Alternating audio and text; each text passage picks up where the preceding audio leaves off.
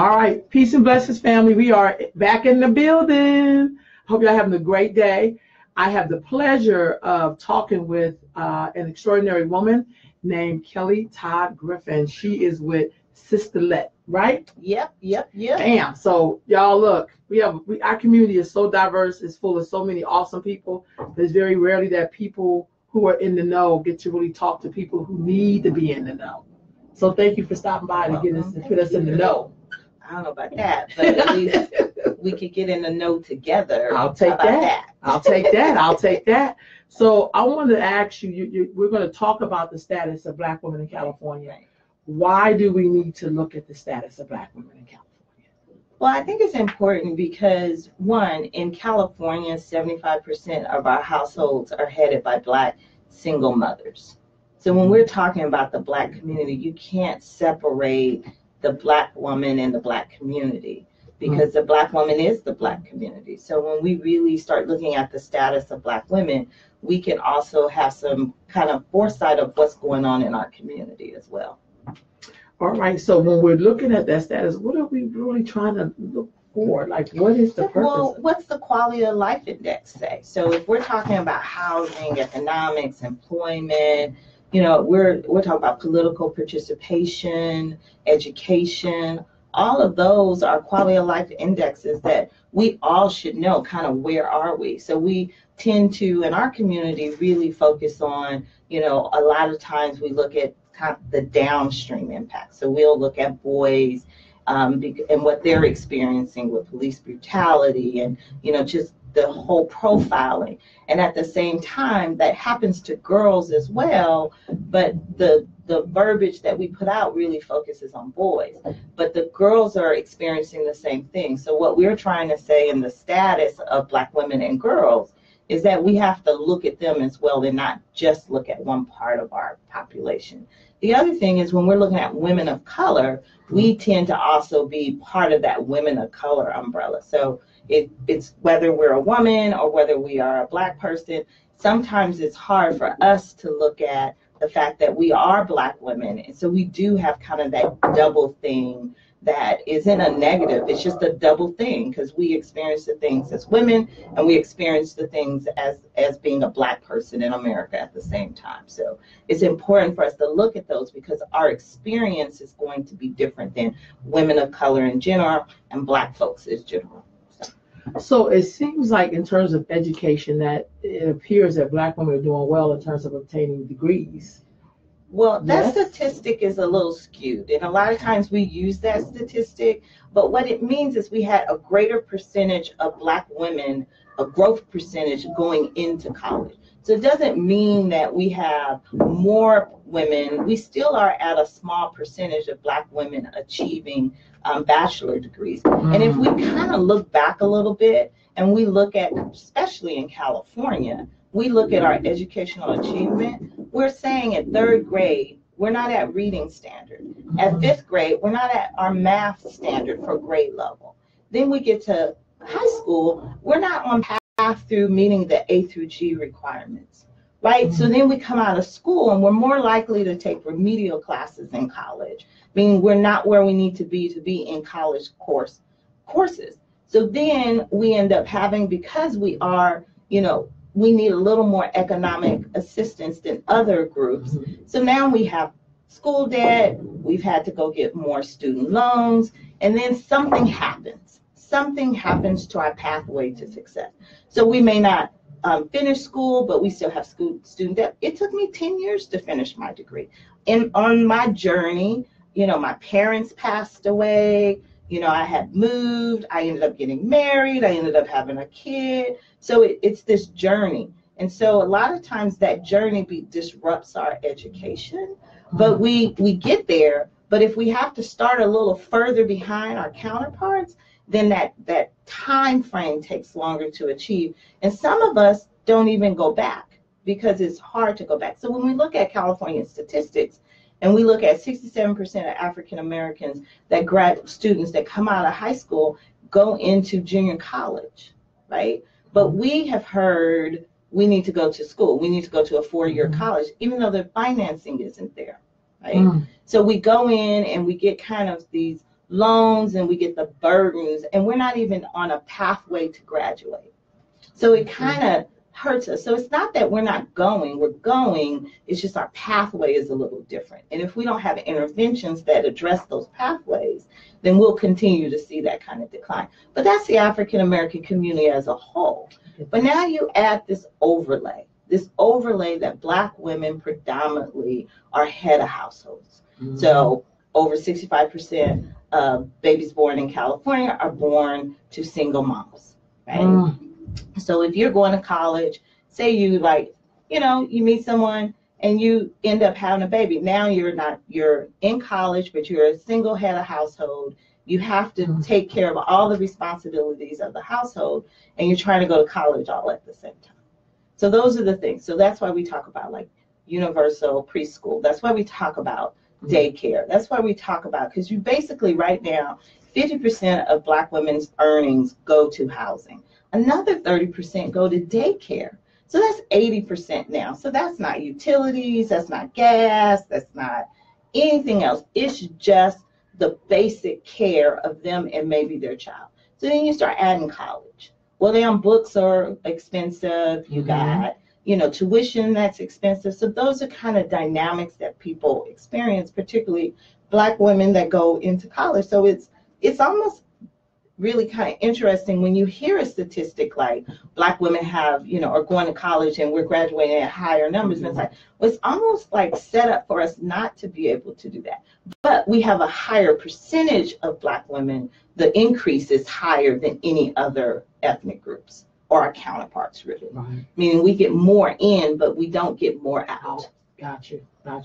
How do you propose that we work on preparing young girls in school, like in those earlier years? Well, I mean, you do a lot of work with girls, and I think, one of the things is we have to recognize the current school system isn't working for our children. That's true. So because we look at the achievement gap. The achievement gap is significant for African Americans. I was talking to a school in Los Angeles that, used to be like the crown jewel of graduating the best and the brightest of African American students in high school.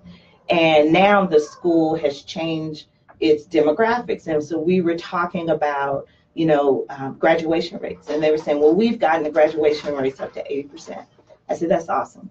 So what is the achievement gap between the African American students and the other students? And the person's response to me was higher than LAUSD as a whole for African American men, boys. And I said, okay.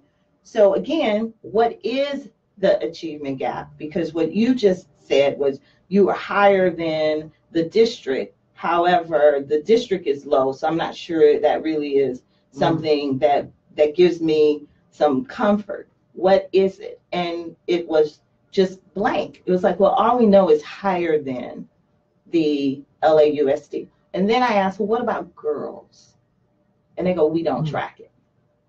So if you don't even track the fact that you have an achievement gap for girls, it's almost as if it doesn't exist. But we know it exists because they're graduating not meeting the A through G. So when you really start talking about how do our kids get from kindergarten to third grade and not be at reading level? I was listening to a debate yesterday of the gubernatorial candidates, and they talked about, they need to know so many words before they get into kindergarten, and that'll dictate success. Well, now let's overlay that statistic I gave you before when I said 75% of our households are single or headed by single Black women, and they have to pay for daycare. So they're not, some of them, so we have the largest group of women in poverty in the state of California than our counterparts. The only group that is lower than us is American Indian, and it's by 0.2%. So not a significant difference, right? Statistically significant difference. So we head our households. We make, what did we make? 63 cents to every dollar that the male makes. That's the only money coming in. We spend 50% on rent. We spend 30% on childcare. A lot of times we have to work more than one job. And then we have kids that have to go someplace during the day. And you're saying now we need to make sure that they learn so many words before they get to kindergarten. And that burden falls on many times the mother, who again is also carrying the load for everything else. So what does that, so how can our kids meet that goal without some type of intervention? But that's why we talk about universal preschool, because we know you can get there. We know our kids can get there, because if we didn't think our kids can get there, then that would mean we're accepting a theory that they can't. And that's impossible, because, we had, Hidden Figures. We had Tuskegee Airmen. We had some of the greatest, writers of all time during the Harlem Renaissance. We've sent people to the moon. We've sent people all over the world. I mean, we've discovered, I remember working at an automotive company and discovering that an African-American man created the two-cycle engine. And I went to a colleague and I said, look at all these things that African-Americans did in the automotive industry. And the colleague said, that can't be right. Couldn't be right. I said, yeah, they invented the lawnmower, they did this, they did. He's like, that just can't be right. I never heard of that. It cannot be right. So I went to my boss and I said, what can we do to educate people that Black folks have contributed in the automotive industry? And he gave me this free realm to create something. And so we create this big, beautiful display with all of these patent designs. And I remember contacting Thermo King, which was developed by an African-American inventor. And Thermo King basically owns the patent for refrigerated cars, anything refrigerated. So at the time it was trains, and now it's trucks. So anytime you transport food, you need to be in a refrigerated system. Well, African-American man created that. And so I remember calling Thermo King, and the historian was like, I am so happy people are starting to discover his story, because no one knows that an African-American man created this. So it's like, we know we can succeed, but the education system today, when our kids aren't succeeding. So what can we do about it? The programs you do are really important, but I think it has to start earlier. I agree. I think by the time we get to high school, it's too late, or at least it's not too late, but it takes us a lot longer to remediate some of the gaps. You're right. I think middle school is too late. Right. Well, I think preschool. That's why I want preschool. I think preschool, we got to start and putting them in their foot in the ground to say you're competing in an international world now. And I know I have kids that I see that can do things on their phones that I could never do on my phone. I'm like, I don't know what they're doing. Or you see them like setting up podcasts and websites, and they're playing video games. I mean, these kids are brilliant. But we need to figure out how do we get them to be successful in a traditional education system that really wasn't designed for us. That's true. That's true. What about working? Do you think men, or even Black men, would be more specifically, do you think they're pretty fair to Black women? Because I see a lot of that kind of. You usually don't get to talk about that because you don't want to come against the brothers, and then people be all on you like, why you. Well, I'm unapologetically about Black women. And I believe it's important for some of us to be unapologetically about Black women. And I think there are many programs and organizations that are focused on Black men that should be focused on Black men and Black boys. So like the My Brother's Keepers, and the different, even in California, there's a select committee on Black men and Black boys. All of those things are necessary because as a community, it's important to have investments across the board. The reality is I'm a mother of 2 boys. So I need folks, and I'm a single mother. I've been a single mother for years. So I need those type of programs to invest in to my sons and the things that I can't provide for them around them becoming the men that I hope that they can become and what I think God wants them to be, right? At the same time, I also believe that as a female and what I missed in the journey of adulthood, because my mother was one of those moms who barely made ends meet, but didn't make enough money to do one thing, but made too much money to get any kind of services. And so we moved a lot because of poverty. I went to 8 different schools from the time that I was in kindergarten all the way to the time I was in 12th grade. My parents had this theory of as soon as you graduated high school, you are on your own regardless of your age. So for a year, I was in transitional living. There were times growing up where I lived at friends' house because my mother couldn't take care of me. So, I mean, I've seen poverty firsthand when it's a single mom without the support of the other parent or any other family members. And, you know, it's devastating to the children, but it's even devastating to the parent who's doing it. My mother passed away at 43 years old. Wow. And so when you see a woman who spends only 40 years of her life on earth and all experiencing trauma, you know, how can you not want to invest in Black women and Black girls? Because I never want another mother to have to go through what my mother went through.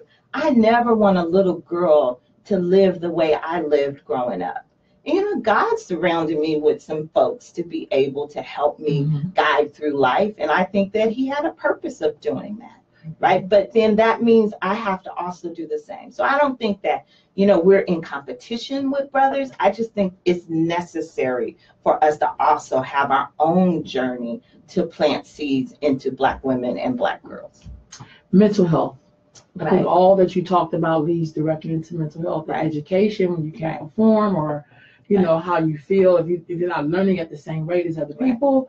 And then the whole thing we talked about relationships and poverty. How are we doing in the mental health field? We have a long way to go. I have a brother who's bipolar, and for years he struggled with not being diagnosed. When he got diagnosed, he got more stabilized just based on the correct treatment. I had a mother who dealt with the trauma of poverty. And when you would see her outside, she was beautiful. She would hair done, nails done, sharp clothes. She liked to coordinate all her outfits. Right. And then she would come into our house and close the door, and that smile on the other side of the door is where it was left. And she would come in and immediately her body would change. She would just slump over. She would go into her room. She would go get her wine. She would go into her room and she would drink herself to sleep. And that was her daily occurrence. And the next morning, she would wake up and she would put that mask right back on and walk over that threshold. And that's what I saw every day. That's a mother who was dealing with mental health and trauma. That's what my brother saw. And it was just undiagnosed. And it's because at the end of the day, she didn't have a choice. She had to provide for her children, right? So she didn't have a choice. So all of the things that led up to that also led up to chronic disease, which is what she experienced when she passed away. Today, you know, I talk a lot about, you know, adverse childhood experiences. ACEs. So when you look at trauma as a child, when kids and trauma and ACE, you know, if you have a high ACE score, then, you know, it could be, you know, divorce, you know, parents that are substance abuse, a parent that's incarcerated, you know, all of these dynamics. Poverty in itself, I believe, needs to just count for like 2 or 3 by itself, right? Because all the things that, you know, involve poverty, you know, environmental issues, all kinds of stuff. And, you know, they're more likely to have chronic diseases as an adult. Well, when you look at Black women in California, 80% of us are insured, whether we're insured through Medi-Cal, Medicare, public or private, employee, but we have the highest percentage of chronic disease than any other group. And we have the highest percentage of mortality than any other group for chronic disease. So we have insurance. So the other stuff we don't do. And you know, again, back to my mother. My mother was 43 years old. She was taking care, we were gone. So me and my brother were out the house, but she was still trying to hold it down. And she got to a point in her disease where it was so bad that she had to go to the hospital because she just felt like she couldn't lift another finger or do anything. But she didn't want to go to a hospital where they saw Black and brown people, because in her mind, she didn't think she was going to get quality care. So instead, she goes to a hospital in Anaheim Hills where she thought she would get better care. Now, she's insured and really good insurance. So she goes to Anaheim Hills. They discount her symptoms and tell her, because you remember in an emergency room, all they have to do is stabilize you. They take a HIV test, but they don't do any other blood work. They send her home. She goes home. She says, I'm exhausted. I just want to go to sleep. She goes to sleep, goes in a diabetic coma, and never wakes up. So that story hits so many elements about Black women. Wait till to get to fatal state to take care of yourself, even though you have insurance. Then you don't want to get care where you see us because you don't think they're going to respect you. So you assume you get better care someplace else. They discount your symptoms because you're not bleeding. And then you go home and you still don't go to your doctor. You just go home and you go to sleep, right? Exhausted. But she was at a fatal stage, right? So all of this could have been one test to see if she had diabetes, one blood test. She would have been able to live with diabetes and change her diet and be healthy. But her circumstance, her story is a story of so many Black women, which is why we have higher chronic disease. So those are the reasons why we have to focus on ourselves. We have to do interventions. Because again, if 75% of us are taking care of the Black households, we can't afford to lose any more sisters over chronic disease or the quality of their life be substandard because they're trying to manage a chronic disease. It impacts us in a very significant way. So I know even with the ACEs, I do a lot with that survey, and I even survey like my friends and with older women or whatever, and a lot of people score high on them. I mean, people who do really brilliant work. Some of my friends who are brilliant, it's like, oh my God, I got a 10. Right. I've been with someone where they shared that with their mom. It was like, what? Because they had taken, it's like, I didn't know that happened. Like those things come out. But I also see, it feels like sometimes we normalize. Like that's a part of being Black. Yeah. It's for people to cuss at you. And, I mean, I just was surprised, like, is this on the survey? Or when I service my Black girls in my schools here, and I also work in the Bay Area and Marin County, and so I'm with a lot of people who are not Black, and their scores are not nearly as high as ours. Right. You know what I mean? How do we how do we educate people so that we don't think that that's normal? Because it feels like we normalize some things in culture because of the trauma and centuries of trauma. Like we think that's a part of being Black is to call you an MFer. Like, you know what I mean? Well, no, like my name. But how do you propose when we look at that with the status of Black women, how to not normalize that or to break out of it? Well, I think it goes back to the work that you're doing. I know it's the work that, I try and do, which is the whole mentorship and showing there are other options in how we're communicating. My parents just weren't cursing parents, but, I had a godmama that would call you an MFer in a heartbeat. And so, in a way that, more if she got upset and angry, but on a normal conversation, she wouldn't.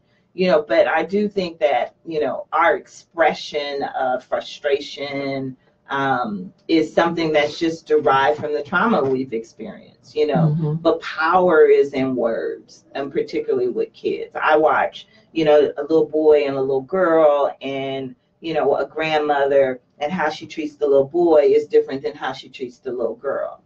And so you treat the little boy as a king and you treat the little girl as, stop being sassy. She's always into something. Words are really powerful. And a lot of times when the girls get older, that stuff manifests. It's just growing up, understanding you're brilliant. I have a niece that, and a nephew that are just really good, has always been really good looking kids. And since everybody else focused on their beauty, I always focused on their brains. Because I think that balance has to happen. I don't technically need anyone to tell me I'm beautiful, but I love when people say I'm smart and that I'm brilliant, or I have, things to offer society. And those are the things I think we have to put into our kids, is that you come from kings, queens, inventors, scientists. I grew up in LAUSD, well, really LA, because I went to so many different schools, but we didn't study Black history at all. We talked about Martin Luther King once, but that's it. But we didn't study. And I remember watching The Cosby Show. And I remember the Vanessa character mentioning Langston Hughes. And I'm in college. So I was like, well, who's this Langston Hughes guy? So I go to the college library and I look for the section. And here's this whole section on books about Black people and by Black people. And I started checking books out over and over. And at the time it was during apartheid. So there was this whole, thing going on anyway around, understanding who you are Black. And I had flunked out of college because I was, run behind some dude. Anyways, I flunked out of college. And my uncle came down and my uncle said, enough. You're coming up to San Francisco. And my uncle was a professor at San Francisco State. And he told me, you have way too much to offer society for you to be, flunking out of school and doing all this crazy stuff. So he took me to San Francisco, and they have a program called Step to College. And you basically, even today, you can go and take this class in high school. Intro to Black Studies, Intro to La Raza Studies, at the time it was Chicano Studies, Intro to Women's Studies, and you take this class for one semester and you automatically get entry into San Francisco State. Wow. And this program still exists today, and he ran this program. So I went as a 20-year-old into this class with these teenagers, with these high school students, and I took this class, and it's class after school, took this class, and that's how I got into San Francisco State, because my grades was not going to get me into San Francisco State. I may have even let some grades go, we're not even going to claim that school because them grades there, they just would be like, no. So because then they didn't have computers, so everything was paper. So I actually went into Black Studies department, and that became my major. And and a lot of the teachers were, former civil rights leaders, like Oba Tashaka and Dr. Wade Nobles. And I started working for Oba Tashaka. I started working for Wade Nobles. And I remember just all of this information. It was information I'm walking around with, the souls of Black folks and all this stuff. And my white friends would be like, what is that book doing? I was like, listen, girl, I'm all about, got an Afro puff. I'm walking around with Birkenstocks. I'm really living my Black dream, right? So, joining the Black student units, doing all of that. But it was because I had such a thirst, because I was so deprived of who we are and what we could do. And I think a lot of that trauma we experience is because we are looking at lens of what normal is in the majority society, and not so much what normal is in our society. Violence absolutely shouldn't be normalized. But the way that we talk, engage, and do things, like Zora Neale Hurston is my favorite writer because the rhythm of her words really makes sense to me, and so you really, I don't think we have to change. I just think we have to also add stuff to it to showcase, how this makes sense. What about violence? Black women and the whole violent. I like the way you use the term violent culture. Sometimes you could be in the midst of things, and it really does feel like a culture. Yeah. Where are we at it there? Well, it's interesting. I love Genesee down in Los Angeles with Karen Earl, and I talk to her often. I think she's phenomenal. And, one of the things we talk about is how we're seeing it earlier and earlier. And we're starting to see young girls thinking that is how love is displayed. Is if you have the trauma that the young men are experiencing, and the girls are seeing how their mothers or grandmothers, aunts, and cousins are in relationships, and so they think that is love. So when the boys are coming with all of their anger and I remember when we would see a boy hit a girl in school, we would all be like ready to roll, earrings coming off. We ready to take him down. But now we're starting to see where, people think that is what love is in certain parts of the community. Again, there's always just a small part. That's Christy, probably.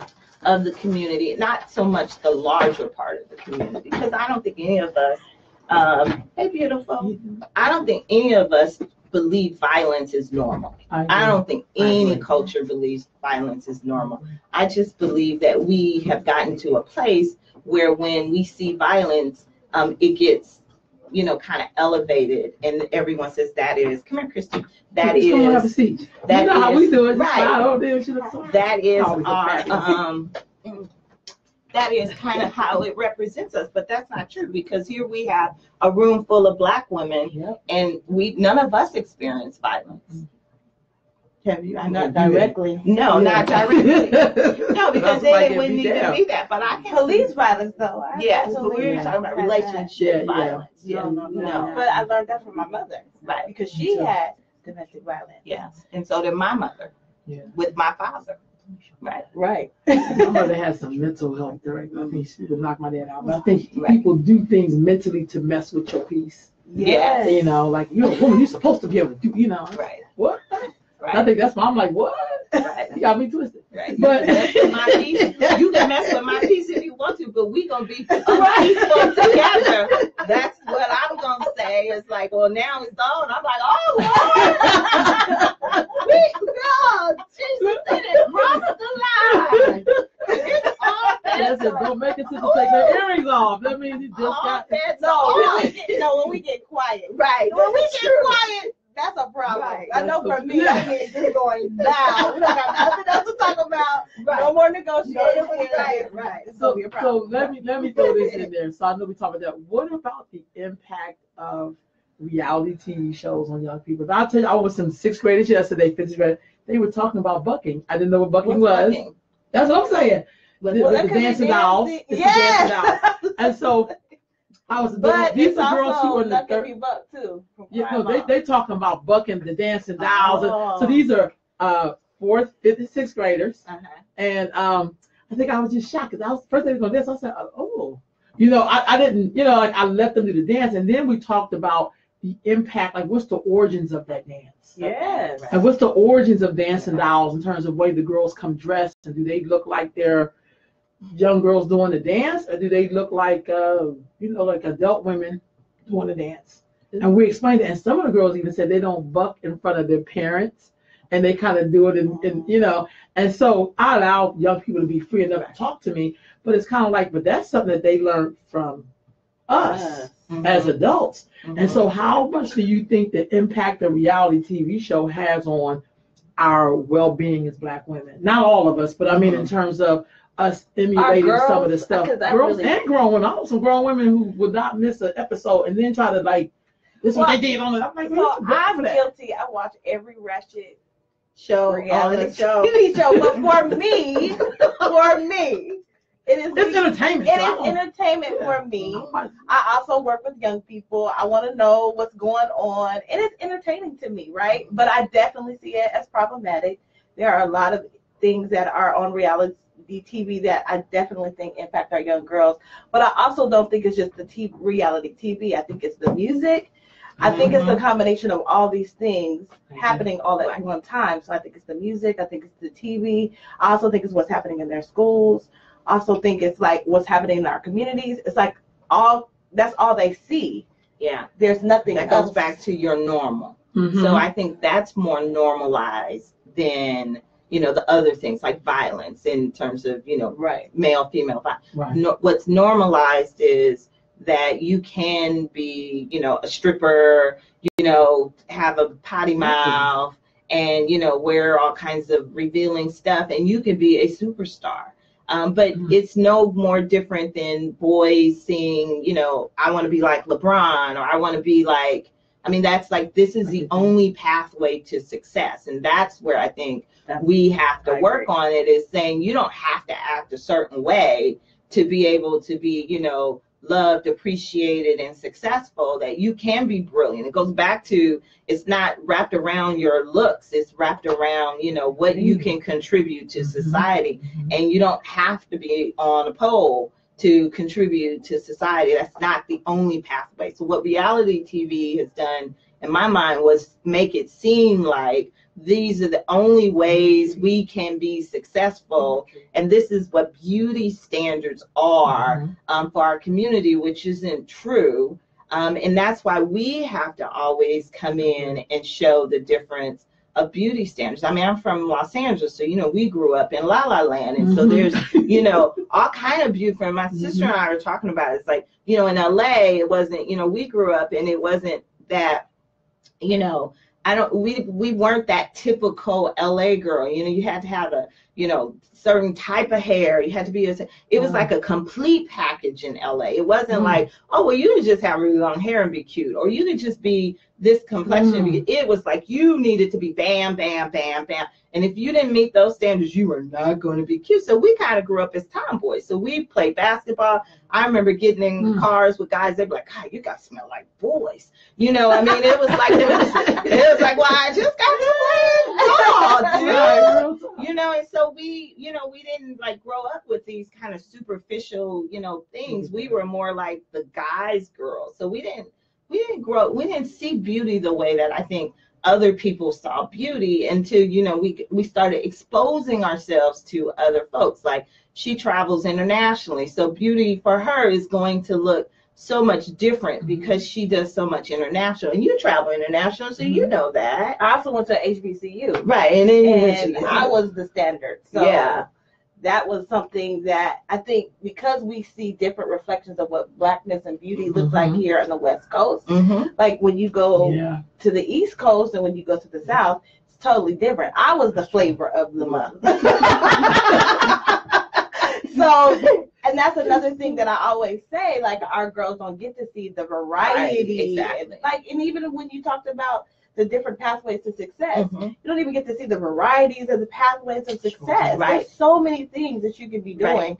I also like the fact that because of the internet, I mean, there's pros and cons with that too. There's a lot of exposure to being an entrepreneur and how you can be a blogger and a writer, like all these different things. And I think we just need to make sure that there's a complete exposure and not just these limited ones of like what's on reality TV, what is the music that you're listening to, what's the movies that you go see, you know, what books are you reading, you know, those. It's like now today I don't read any books, but when I was, you know, I read like half a book, then I'm like, I think I got it. Like, I got that. But I read. I'm like a news junkie, and so I love information. So you have to still feed me through a bunch of information, a lot of data. I'm always looking at reports. Yes, I love the data. I look at a lot of reports and everything. But growing up, I didn't know anyone like me. You know, I knew that I loved to tell stories. And, you know, so when my background is marketing and communications. And so when I look at, you know, what marketing and communication, it really is just telling stories, right? You're telling stories to get someone to do something, whether it's to buy something, to go someplace, to do that. Well, who better tell storytellers than Black women? But yet, if I go to conferences, I'm still usually the only one there. So exposing our girls to Christy's point of things that, you know, may not be normal. I remember growing up wanting to be a teacher, what I saw, you know, it's like whatever I saw, that's what I wanted to be. And so this discovery of who I am today, it was because I started seeing people or someone exposed me. I had a cousin, LaTanya, and I was in Texas going back to school, didn't really know what I wanted to do. And she said, well, what do you want to do? I said, well, I want to do this, not marketing, but kind of social science and marketing. She goes, oh, well, maybe it's PR. And I go, well, what's that? And so she said, let me give you a book. And she gave me a book by Terry Williams, The Personal Touch. And I read the book in like 2 hours. I mean, it was just like boom, boom, boom, boom. And I said, aha, this is what I want to do. And I went into the college catalog because I was in school, and lo and behold, it was a journalism degree with a specialty in public relations. And I kid you not, I finished school in 2 semesters after that. I mean, it took me 9 years of and when I realized what I really wanted to do, it was like focus, dig in, get out. And it was literally the day I graduated, our high school reunion, 10 years to that day. And so it was like, that was my path, but it was because I wasn't exposed. I was exposed to a nurse. I was exposed to, my mom was an accountant, but not like an accountant, not a CPA. She did accounts payable, accounts receivable. Right. So let's be clear. Right. But I used to like to say she was an accountant because it sounded better, it lifted her up until I saw what she made when she died. I go, she was not an accountant. And my dad, he worked with AT&T and McDonnell Douglas, because back then that was the industry in LA.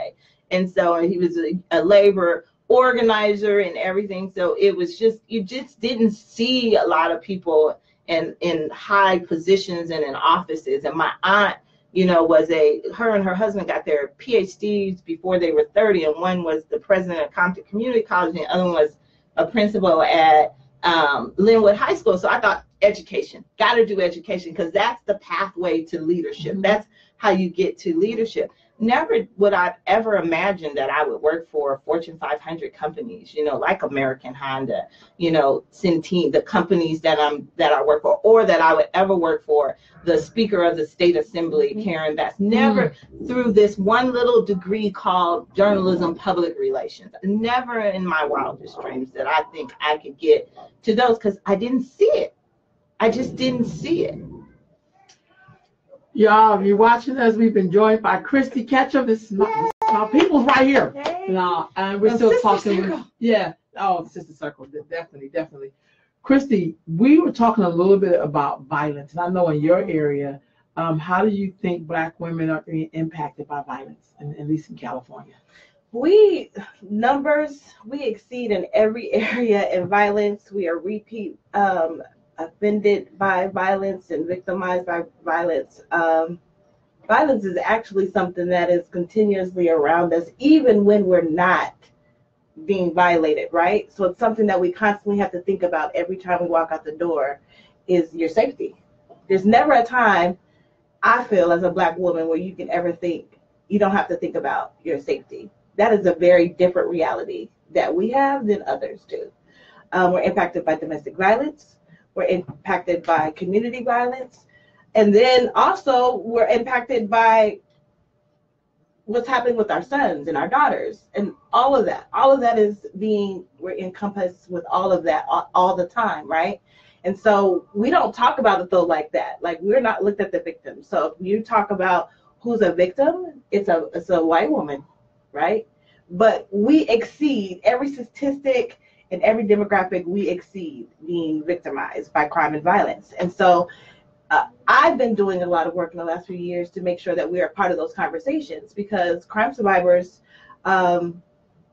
they are not, we don't participate in that work. First of all, we don't want to look at ourselves as a victim. We don't never want to think about ourselves as victims. We're not participating in those conversations. People are making laws and things about us, for us, without any of our feedback. And so it's something that is seriously impacting our community. And we also know that trauma and stress also comes along with those things, right? And we're not getting the assistance, the healing, the help, the services, the resources, but by any way, shape, or form. And it's really, really a problem. And it's something that we definitely need to focus on. So now that brings me back to your gathering that you're pulling together these women on the status of Black women. What is that about? So what we've decided to do, and Christy's involved on our planning committee, what we decided to do was look at the data. Because yesterday we had a planning committee, and Ramona Bishop had mentioned, the data is clear for Black men and Black boys because we elevate that data. What we haven't done is really elevated the data of Black women and girls So we get into this conversation, well, are you separating yourself, or what are you doing? And the reality is, no, what we're saying is that if you look at our data too, you kind of see there's some need for the interventions that Christy's talking about on a lot of those quality of life indexes. Yes. So because when we look at, you know, women of color, then, and we're seeing women of color improve their quality of life indexes, we're seeing Black women's quality of life index either stay the same or go down. When we look at the Black community, even if you see, you know, us staying standard, because I do not believe our quality of life has increased. I was, you know, part of Karen Bass's team when we produced the State of Black California. My job was to work with the professors at UC Berkeley and UCLA to gather the data, look at the data, assess the data, and then my job was to make the data tell the story. And then the Capitol staff created the non-legislative and legislative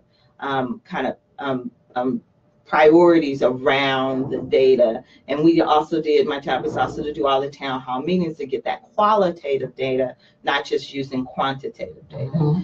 And so when we look at Blacks across, you know, we did that in 2006, 2007, and we look at the quality of life of Black people from then till now, we really aren't seeing a lot of movement in any of those areas. But when you kind of aggregate Black women, you actually are seeing them go further down, because at that time, we didn't have the highest percentage of poverty across all of our counterparts. I mean, Latinas were lower than us. You know, there was some API and Pacific Islanders specifically that was a little lower than us. You know, American Indian was lower than us. But for us to be now, you know, statistically at the bottom, you know, that tells us that something went wrong. Something is happening that we can't get moved from one spot to the next. But there's intersections. So you can't just look at it as this is about jobs, or this is about, you know, our income. This is about equality. It's not about anything else but, you know, equality. And what we're seeing is all of these intersections with the trauma of being a single parent and watching our sons and our brothers and our fathers be profiled and shot and our daughters, but and we're the ones. And one of the things we've talked about on the call is like when we talk about bail reform, which is a big issue right now, right? Well, when someone goes to jail and they have to pay for bail and they can't afford it, they stay in jail. Now let's add the lens of Black women. Again, going back to the initial statistic of 75% of our households are being headed by Black women, right? So if a Black woman gets arrested for whatever reason, and she is that head of household, regardless of if you can find kinship care, immediately those babies go into protective services until they can determine if there's someone else that can take care of the children. If a man, while this woman is getting through bail, right?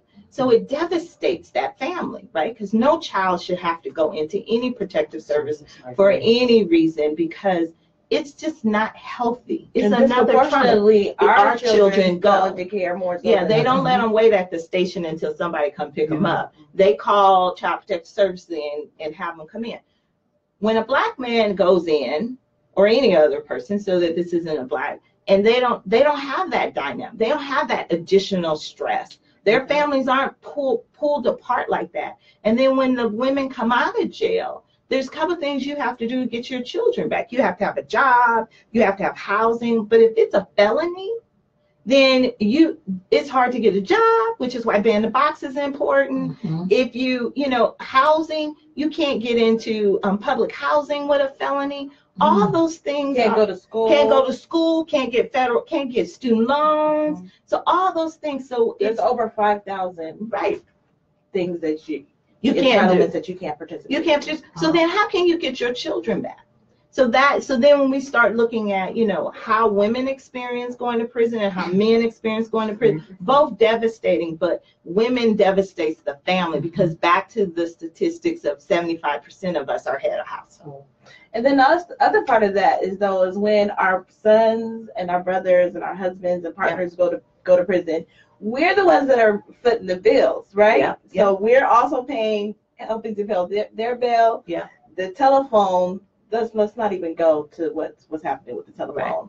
Like all of money those, on the money on the books, like all of that, like that all comes back. Right. To Black women. While again, we're making 63 cents to every dollar of our count of a white male, and on top of that, we have more women in service level positions than other groups as well. So there is no extra money to be made, without, again, removing yourself out of the house. And now universal preschool matters, because if you're at work the whole time or all day kindergarten, that's another thing. How can I, take half a day off to, or work half a day when I'm already making 63 cents less than everybody else, 63 cents. So I have to, work, and then my babies can't go to half day school without paying for daycare. So all those, that's the policy intersection. But that's what I mean. The state of Black women is really not about one thing. It's about the intersections of everything. And if we don't have some solutions around, and some low-hanging fruit solutions and some really long-term solutions, then we will not see the Black community get improved, because we got to invest in some of the things that matter. And then in terms of our political participation, everyone knows we did the forum a couple of weeks ago. Melanie Shelby was leading the charge with a host of Black women on the planning committee. And when you're asking candidates, what are you going to do about this? What are you going to do? And they're not even aware that those are the issues, right? Because we haven't even on the radar. We're not even on the radar. That's why the data is so important, because if you just say, yeah, this is our experience, it can be discounted. But if we go, yeah, this is our experience, and as you see, the data says this, and this, and the experience is also validating the data. The experience is saying, this is what I experience every day when I'm trying to just keep a roof over my baby's head, food in the refrigerators, clothes on their back, when they walk home from school, because I can't get off. I worry until they get home. These are the things that we are dealing with, and we're talking 7-year-olds, because I can't leave. They have to walk, and then they're also exposed to all of the environmental issues that also entails. So when you look at the data, what is going to be the outcome? What should we be looking for? So the whole goal of bringing the 100 Black women together from throughout California, from all walks of life and levels and experiences and subject matter experts, is to look at the data and actually come out with a strategic political platform and an agenda. Whether you are working with elected officials, whether you're working as a community-based organization, that we will have this kind of open data source for you to have the data at your fingertips, so you can have some recommendations if you are investing in youth, and there's some best practices out there. This isn't a one-time deal. This is really to be able to add value to the discussion, add data to the discussion. So when we're talking about funding, particularly of programs, it's no more about just the experience. It's also about, we know there's a gap. So if we have a foundation that's funding, enrollment, or they're really funding healthcare, and they're talking enrollment, we're saying, it's not so much about insurance for us. It really is about outcomes for us around chronic disease. It's about, if I'm a mother and I only have so many PTO days, and I have kids, and the school is saying, your baby has a fever, you need to come get them, and you can't bring them back for another 24 hours, and I only got 2 PTO days, and then you need to also go take them to the doctor and get a note when they come back to make sure that they don't have anything, and the doctor can't see you, so you go to emergency, and then you're in emergency just to get the note. All that time you're away from work, and then we're trying to say, well, now we need you to go to the doctor and get your self-check. Well, the reality is I have to save all my time for my children. I don't have extra time for me. So, those are the things that we want to talk about. Those are the things that we want to educate people on, that we want to make sure that folks know that, 1, you're not alone. 2, there are programs out there. And 3, we're going to collectively advocate, and everyone is welcome to advocate with us. All we're trying to do is just make sure that we flushed out the data and we flushed out and that the we're opportunity. on the radar, and we're having right. the conversations, that we have a plan, right, that we're being strategic and thinking about, and that we can do this together. Yeah. Because there's these, there's a lot of times people say Black women can't work together. Are you serious? I mean, that's not true. We work together well, and so we ain't have no choice but to work. Right. That's all we ever work for. Right. And we can breathe, but it also gives our girls to see how we care that much about their future, that we want to put this work, because everyone's volunteer. We have no corporate sponsorship. We have, Sierra Health Foundation has really stepped up to give us the location. Their staff is helping. The Black Child Legacy, Kendra is working with us on this, but we have folks in LA, like I mentioned, Genesis. We have Elaine Batcher, the CEO of Martin Luther King Hospital. We have Kimberly Ellis, who has literally transformed the California Democratic Party coming. We have Desi Woods Jones, who was the founder of Black Women Organized for Political Action. We have some powerhouses coming into this space. Senator we have Holly Mitchell coming to bring greetings. Chit from Sierra Health Foundation. We wanted to make sure that we were talking to all of the folks that have the same passion that we have around improving the lives of Black women and girls in the state of California. Do you think in this climate of number 45, do you think more people are opening their eyes? I just said number 45. Mm-hmm. Do you think people are being more aware? It's like, ooh. Do you think it's making more people be more aware, like make people aware, like I have to do something, I can't really sit on the side like I did the last 8 years, or like somebody else gonna take care of it? Well, for me, I've been aware since I started working with Karen Bass, because I have to be honest, when I got the call for Karen Bass, I was in Atlanta doing a Honda Battle of the Bands, and I actually was one of the people that helped launch Honda Battle of the Bands at American Honda, so I'm thinking I'm good, I'm all Black. And so, Esty Sepulveda, who, is a powerhouse in her own right, used to work for Feinstein too. She called me to schedule this interview, and I was like, she said, Jay, I want you to come in with Karen Bass. And I said, oh, okay. And I was like, well, who is this lady? And let me see if she's even a Democrat. And so, and then I was like, and what is an assembly member? Let's talk about that. Right. I didn't even know that, I had no idea what that was, and so I believe politics is local. I just believe that wholeheartedly. I want to make sure that the community that I live in is thriving.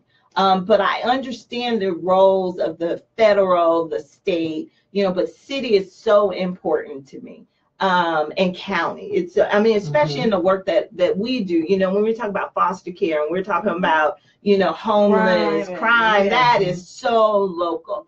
And so there's, to me, it's the responsibility is really for us to focus locally on the issues that are important to us, and advocate for those issues with the people that are sharing our neighborhoods with us, which is the local folks. That if I'm driving down the street by Bel Air and I hit a pothole, so is that city council member. So I'm gonna call her and say, listen, lady, there's some potholes here that should not be here. And we pay for all of that with our tax money. This is not like they're giving us anything, right? Yes. So I definitely think with 45 being in position, there's more awareness, but it's very frustrating though for me, because I feel like a lot of people don't know how government works. Absolutely. And how some people just will argue up and down why they shouldn't vote, right? And still we're having that same conversation after so many fought and died for us to have that opportunity. And so for me, I think it's a time for study. Yeah. So that for me, I've been thinking a lot more about, like, because we're educated, we're brilliant, we're doing well and thriving in a lot of ways, right? But in regards to us understanding the political process, we have no clue. And these are people with masters and PhDs and everything else. And they've never really saw themselves being involved in the political process, right? They never saw a need to be. Or they consider themselves agitators. And if they consider themselves agitators, it's this, then I want to be anti, but I'm not voting for, you guys are falling in, the traps of, but the reality is we are a representative government. And so we vote, we're not a democratic government. We vote for people to represent us. And so if we're not voting for people, so it's not one vote, one person. And we're not that, which is democratic. And that's even that education for people to believe that we, my vote, one vote, it's no, we are voting for people to represent us. And if we're voting for people to represent us, then we should make sure that they understand what it is that we want. And that's our responsibility. That's our responsibility. And by putting people in that align with the things that we believe in. So we can't all be at every meeting. We can't, but we don't even want to go and ask questions. It's like, well, how, I noticed you did this legislation, but when it was all done, it was gutted, so but you had a press conference when you submitted the legislation. So how now did it gut it and it doesn't represent what you said it was when you asked us all to show up at your press conference and sit with you along the steps to say, yeah, we're going to address, after school care. And then when we see the end, because we don't follow that process, to Christy's point, you got to follow that all the way through. You can't just say, okay, we were there and he knows our issue. Voted, we're good. It's a whole process. And again, it wasn't until I started working for an elected that I mean, because I was totally not clueless. I didn't even know the value of voting that way. Even though my grandparents voted, I just think my mom was dealing with her own stuff. It wasn't something she passed down to me. Right. But understanding that vote impacts women in poverty, that it does, it can help, it can harm if we're not educated. I think 8 years we had, a president that was awesome. And we loved that imagery of having someone, in a place of that stature. But at the same time, when you look at California, we had less and less Black women winning some of these big seats. However, good news is we have more than 100 Black women that are in elected offices in the state of California. And we have a host of new Black women that are running for office, not just here in Sacramento, but throughout the whole state, because we are engaged a little more. We are saying that we can't just sit behind everybody. And when people say, well, who are you going to vote for? It's not our vote. It's our political participation. So we need to change that dynamic, because we don't just vote. We actually phone bank. We go knocking on doors. We get other people to support you. Those are the things that matter to us.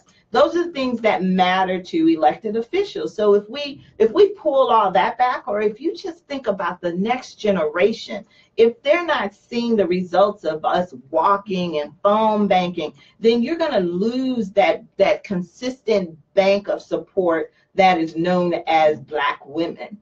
Today, if you don't show that the work we're doing is also improving the lives in current situations, or the quality of life indexes of our community, because we're doing all this work in our community, we're not seeing we're dying. Yeah, we're dying. We're dying, but yet we're right there, and we're on stage with folks. We're cheering them on.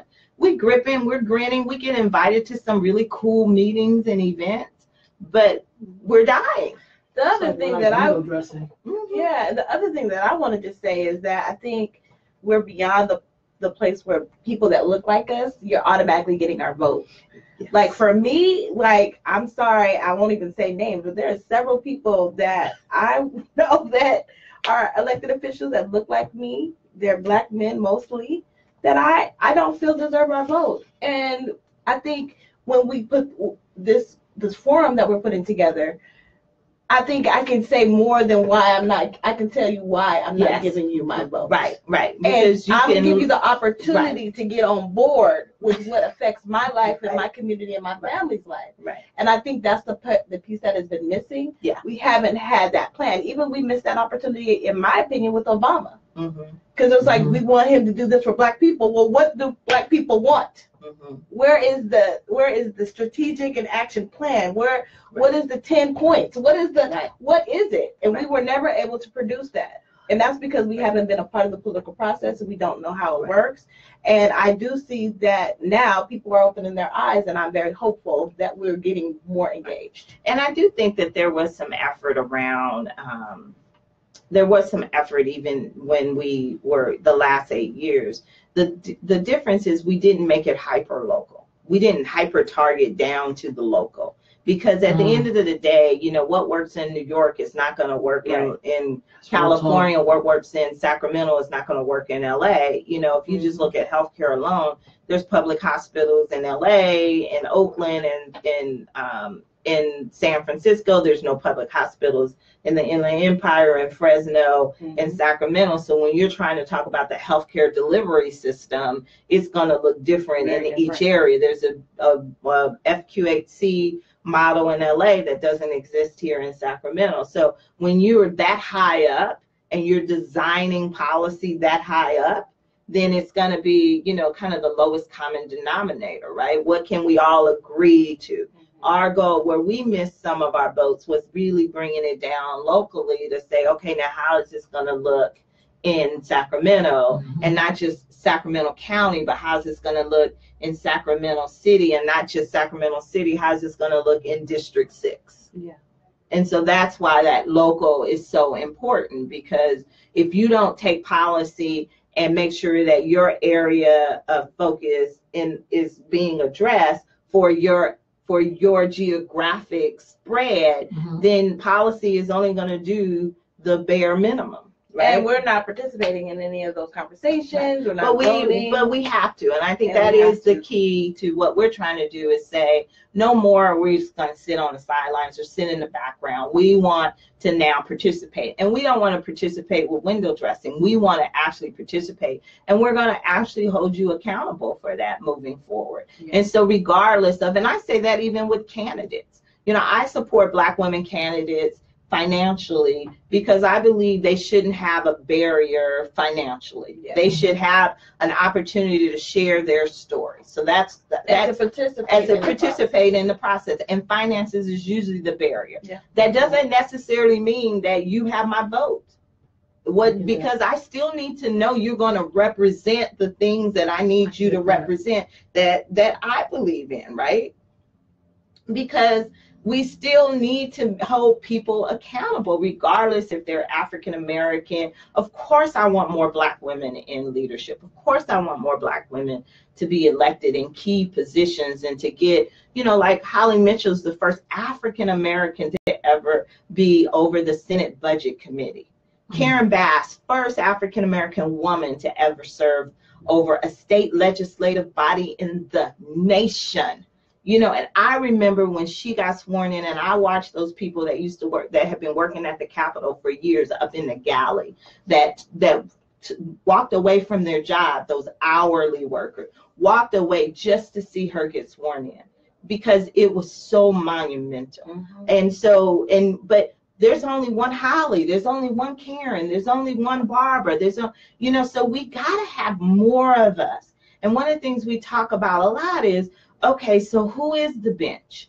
And so if we say, okay, we want more Black women, but we got to make sure those Black women are also ready, because it can't be, to Chrissy's point, just because you're a Black woman doesn't necessarily mean you're going to jump into the role. But then we also know people that are Black men and Black women that don't do us any service at all. They don't even align with what we want them to represent, right? So if they're pro-police, and we know that that's an issue, and if their I would tell people, well, what is their legislative history? What's the record? What's their record? You know, what have they voted for? What have they presented? Again, but not that false stuff where you start a bill and you write and it's beautiful and we all there going, that's what I'm talking about, universal preschool, and then we get and be like, none of our kids, you know, none of our kids in there, and then they say, because, you know, we couldn't use race. Oh, but you could use zip codes. So don't tell me, and you can use zip codes, you know, and you can use, you know, federal poverty level. And they use race all the time. They just don't want us to. Right. So, well, what they use is language, which is different. And so it's really, we got to make sure we're home accountable. You got to follow that. Again, I've seen so many times, you know, and then everyone's riled up and everyone's like, wait, didn't we have a bill? Or didn't we have an ordinance? You know, even when we look at the city council and the city council says, yes, go do that. What people don't understand, all they voted for was just to approve the program creation. The staff still has to figure out how to do it, and we think we're clapping and we're done. We're done. But then you have to be meeting with the staff. You have to let those elected officials know that hasn't. We saw that with Advanced Peace. It wasn't moving. It was like sitting there and it wasn't moving. And then a bunch of folks, Black Lives Matter had to come up and say, where the hell is this? And so we have to keep remembering that this political process doesn't stop in November. After we cast our vote, the political process is continuous. It's continuous. And it's a responsibility. Yeah. Like, we have a responsibility to participate. Yeah. And my biggest thing, I always say this to everybody, is like, we pay for the dysfunction. Our tax dollars go directly to fund for them to criminalize us, our schools, like all the things that we fund that. It's not even like they're using their own money. Like, they're using our money against us. And if we don't hold them accountable, they'll continue to use our money. And we don't have a choice not to give them their money. Right. You know? I applaud y'all for your efforts, for your work. I'm listening to y'all and saying to myself, wow, some of this stuff has to do with ownership of value of yourself. Because I'm pretty sure other communities don't have to sit and do this. No other community has to protect their men, but we do. No other community have to do a gathering like this to say, y'all, we got to have a plan and have all that you really need. Because I get the money piece, but I think sometimes we put too much on that. When if we're just responsible for each other, it will just come rolling when we need it. I don't see no other group, Latinos, that's why I don't like the term of color, because it's like, well, what the hell does that mean? Because we're all, even in all of those colors, there's still this light, dark dynamic that exists. I mean, all over Latin America. There's more Africans in Latin America than there are here. But still, I don't always see when they come here that everybody rides our back, but no one helps us up. We're always helping each other. That's right. So how do you propose then? I just want to throw that in there. Well, can I just add this too? Please. And then because we want to have that conversation, we're talking about we're separating ourselves from our men. Well, see, I'm like, trying to. I just dumbfounded that we still have to have, we have to validate to you what our experiences are. The data is clear. We know what's happening, what's going on, but we still have to validate. But I think because we never have a debriefing. I'm just going to go back to the debrief. I think all the horrific things that happened to Black folks, we never sit down and say, let's talk about this. Let's talk about what happened when men. I feel like we need to have a debriefing on the crack era. I'm serious, because I feel like a lot of stuff is like, here go crack. Yes. Like, you know what I mean? You did 25 years in prison, but you did not come and make an amends to your community. Yes. You went to prison for not paying tax on that dang money. But you didn't come back and say, I feel so bad about my community. Let me step up. I mean, some people do, very small number, but I think we just haven't had a debriefing because that literally cracked us in half. Now we're still picking up pieces. That's true. And let me just say this about separating ourselves. We don't need permission. Hello? Thank you better you. Tell it. Period. I agree. It's like when your big mama say something, you be like, okay. And I don't think we need to, we're not going to be apologetic about making sure that our issues are at the forefront. Because our issues being at the forefront will empower the community. And that's what we all know. Like, we all know this. Like, the impact that the Black woman had on her whole entire family and community. We already know that. I mean, the crack epidemic exposed that. Big deal, right? But we still have to have that conversation.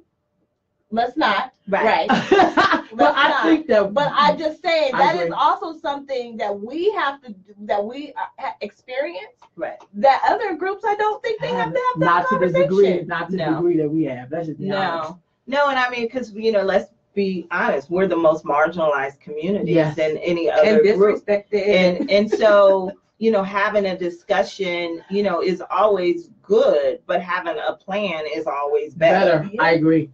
So, I believe in, plan your work, work your plan. Right. I think that we just have to get to the point of that. All right, well, we know talking about it has not gotten us very far. Asking people, to help hasn't gotten very far. So we just need to make sure that our work and our efforts are aligned and that we are all, connected in a meaningful way. I agree. And it doesn't mean that we're going to all agree on the solutions, but at least we can all agree on let's put something forward. Right. Because otherwise we're just sitting there going round and round about what's the right solution. There really isn't a right solution because you still got, opportunities to improve just by putting the energy in the right place. So if you're talking about the achievement gap for African American kids, Education Trust West did a report, Black Minds Matter, a couple of years ago, and that report is, has been sitting there, and I challenge everyone to, read that report because I think it gives you some insight around what our kids are experiencing in the public school system. So then when someone is asking you what do you think about charter schools, you don't automatically go, oh, no, I don't support charter school, because you don't even know what the current state of public schools are and what's happening with our children in public school. So you can't automatically discount this other option if you don't even know that our kids are failing the option that they have. And how are we using things to our advantage? Right. I think we're always in this argument whether this is better or that is better, but we need to have the strategic conversation of how this is going to improve our communities, and affect our children. Exactly. Because again, I want to keep reminding my grandmother is so funny because she told my son, so we're talking about that's her great grandson. And she says, well, how's school? And he said, well, I have a biology test. She said, y'all still doing biology? Because she said, I did biology. And it's just like, did it change? And it's like, but let's be clear too. They still reading To Kill a Mockingbird. My 15-year-old just read it last semester. In 2018, but have to still read that. Think about that. So if when you think about when my grandmother was going to school, we weren't even, they didn't even want us in school, and many of them didn't even finish, the 6th grade. And this is the same system that our kids today are in. And I have a kid, one that is just a genius that, can just way too smart for himself. The other is a genius, but he has a learning difference. So he has dyslexia. And so there's all these barriers that he experiences trying to maneuver through this learning. And it really is because it wasn't created for people, for kids that think differently. It wasn't created for us, number one. At all. And the other part of it was also created as a holding space for the workworkforce. It was created as a training space for the workplace. Because if you think about the manufacturing, we were manufacturing because they was killing too many people, burning them out too quickly. So they said, let's wait on to have this group and have a flow. Right. And then if you just think about school structure, you have rows and columns. And originally, the kids, they would hand something to the first kid in the first row, the first column, and then his job was to pass it back. That's manufacturing. That's understanding how you connect with the person by a straight line. All that stuff. All those things is education. Those are the same way we set rooms up today. Those are the same way. So my point is that I'm not saying all public school is bad. I'm not saying all charter school is good. What I'm saying is that with the right information, we can make the right choice for our children and say which environment will they succeed in. And remember, charter is public. And so it's no different. But when someone like Fortune Schools creates schools that Black kids are succeeding, Black and brown kids are succeeding, we should say, oh, that's awesome. People talk about Sac High. 84% of the kids in Sac High go to 4-year colleges. The school my kid goes to in the beige community, only 48% of kids go to 4-year schools. But when you hear the narrative of Sac High, you're like, I'm going to send my kid to Sac High. But they're succeeding. They're sending more kids ready for college than the public school is. Fortune is going to, when they get to that stage of they'll probably send more to, not because they've drastically change the way they're educating is because they're adding some elements that make kids succeed better. And there's some concentration. There's some concentration on that. And so that's all we're saying is the data will help us really start looking at those examples to say, okay, well, this isn't working. Our kids aren't reading at 3 and they can't even do 5th grade math. How are they going to meet Common Core in the 12th grade? So why do we have Common Core anyway? Right, and then when we think about it, they have all these scholarships available for children of color, right? Whole bunch of scholarships. However, if they're not meeting A through G, they're not going to qualify because, again, that's downstream. We're talking about how can we impact upstream so that downstream isn't so bad. That's real talk. As we wrap up healing, how do you propose that Black women get a little bit more healing? We just love on each other. We take trips. No, real talk. Right, take trips. You take trips. Go to spa. Yeah, take But and even then, like there's Black Women Run. There's Sister Circle, Sacramento Sister Circle, Girl Track, 100th unit. The 100th we'll be performing unit tomorrow at Cal Expo. See, there were 30, especially and that here in Sacramento, there's all those one things, but those are some same organizations that are also in other parts of the state as well, and it's just finding a sister circle that match. See, I stopped having people around me that's causing me more trauma. I just decided whether it's family or friends. Yeah. And I don't care how long they've been my friends, they just had to go. Yeah. I don't care if they were my family and my blood, because what that was doing was creating negative energy in a limited space of time. So if I only got such a limited space of time as a single Black mom, I sure don't want to spend that with somebody that I don't even like just because we related, right? That's real talk. So then we have to now figure out how do we fill that space with positive, so we do all kinds of stuff. So we do a quarterly meeting with Black women at sometimes at my house, sometimes Sandra Poole will come, and we just have people just come, and there's no agenda. We just have food, we laugh, we talk about, just each other, we share stories. I think it's exposing ourselves to a lot of things, like not subscribing to what Black women don't do. That's because she travels. But like we travel, we work out, we go have fun, we go dance, like we karaoke, we go down the river, like whatever, like just do some things and get outside of your box. Right.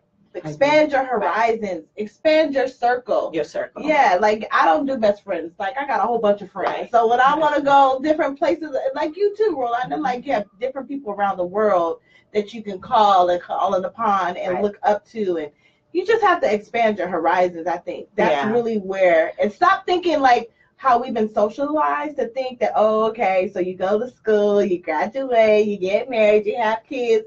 Like that didn't work out for me, actually, and a whole lot of other people. There's other things that we can do as women. That's true. So let's go ahead and do them. Right. Yeah, and not let that be how we're defining success. Right. So, it isn't like, again, if we're spending so much of our energy trying to get 70-something% of women to find, some wonderful Black men, because let me again say Black women, over 90% of Black women only marry Black men, and only 85% of Black men marry Black women. But the reality is, that doesn't complete us. And if that's not our reality, it's not for anything for us to look as a bad thing. It's actually for us to get an opportunity to say, where can I spend my energy elsewhere? Go do some door knocking. Right. And listen, we all, like companionships and relationships. So this isn't about, go to Atlanta. Yeah, but Black women, right. Go, but like my sister does. She travels in, and she just got back from Korea a couple of days ago. And I know,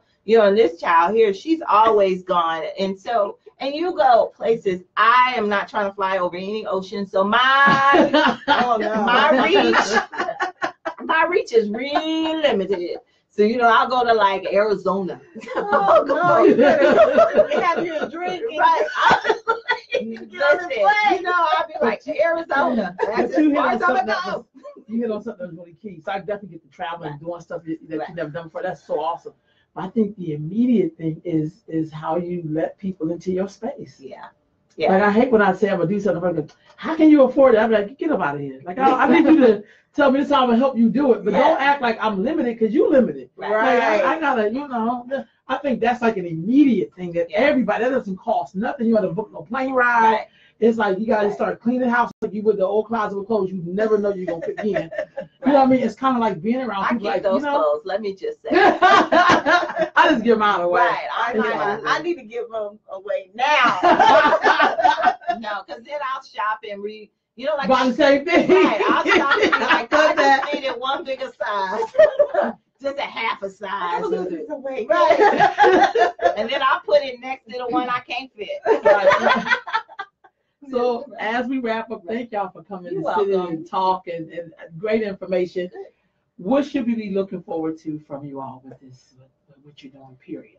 Well, we'll be releasing everything at the end of March. And so I think you'll start seeing more and more information coming out. Our hope is that, it'll be useful to many people. And we know it will at least spark conversation from people. And there also will be that conversation that we're expecting that may not be as positive as we wanted to. But again, we're not asking for permission. We're not apologizing. We're just saying in order for us to move forward, we have to do this. Yes. And then April 15th, the Sacramento Sister Circle is going to have a follow-up meeting. Yep. Because the State of Black Women Forum that's happening in March is statewide. Statewide, right. So on April the 15th, we're going to have a Sacramento Sister Circle meeting, and we're going to actually look at that same information, and we're going to think about it locally. Yep. Because the elections are coming up in June and in November, and so we want to actually have a local plan and action. And we also have a voter guide that we'll have coming out as well that will actually give you some insight of candidates and why you should vote for them and what we're deciding to do as a group of Black women here in Sacramento. But also just be a part of the Sacramento Sister Circle. If you're a Black woman over the age of 18, please join us online. We have a vibrant community online with almost 6,000 members. We also meet once a month. On Saturday, we're going to be meeting at the Underground Book, so we're going to be talking about the art of saying no. Yay! And Eldridge Unit is going to be at the Black Expo, and please, people should go to the Black Expo. There's a lot of different things that are going on in our community, and we should just be more a part of it. Right. Go to the Black Expo on the coming up. The Black Joy Parade in Oakland. Yeah. So even though we're wrapping up, a brother did say, how can brothers follow and support? We will let you know. No. I love it. No, we can tell them just like follow our lead. Follow our lead. Yeah, Christy, I like her because even on Sister Circle, if a brother jumps on Sister Circle and she be like, I kicked him off. This is for sisters. Like, I just have to qualify our space. Like, this ain't for you. Right. I think Black men can learn how to take leadership. Like, learn how to lead. Let us lead. Like, we are leaders. We've been leaders in our community. You should follow in our lead. And if we're doing something, that you see is good, it can be replicated. Like, I get talks all the time. It's like, well, what's happening with the brother circle? Oh, that's not my responsibility. Y'all need to go do a brother circle, right? And I know that they have some things going on. Brother circle. But, like, fix it. Like, just get in there, do what you need to do, handle your business, and also be in solidarity with Black women. Like, I agree, but I also will add too, though, that understanding that there are folks in positions that we aren't in and in places that we're not in. So we will be engaging folks, even folks that don't look like us, if we need to, if I have to go into something and it's not a bill that is being presented by Holly or Autumn, it's just as important to me to make sure that bill, that piece of legislation is successful regardless of who does it, because it will be positive. Well, finding our allies. Yeah, so I think what, in a nutshell, is Black men can be our allies. That really is what we need right now. We don't need you to create your own space for Black women, which is what we heard was an option. We need you to actually just be our allies so that we can push this agenda forward to help the community, and we're doing it together, but we're doing it very differently. And I think that there's need for spaces for us to do that as Black women. There's also times when we need to do it together as a Black community, and there's also some times when Black men need to be with Black men. And so all of Well, those things are necessary all at the same time. Right. And that's, remember, Boys and Men of Color. That's that initiative. That's my brother's Which we supported. Right, because guess who had to take them little boys to all y'all mentoring programs? That would be their mamas. That's right. That's 75%. Right. That's right. That's 75%. So now that's real talk. That's real, for real. Thank you, ladies. We signing out.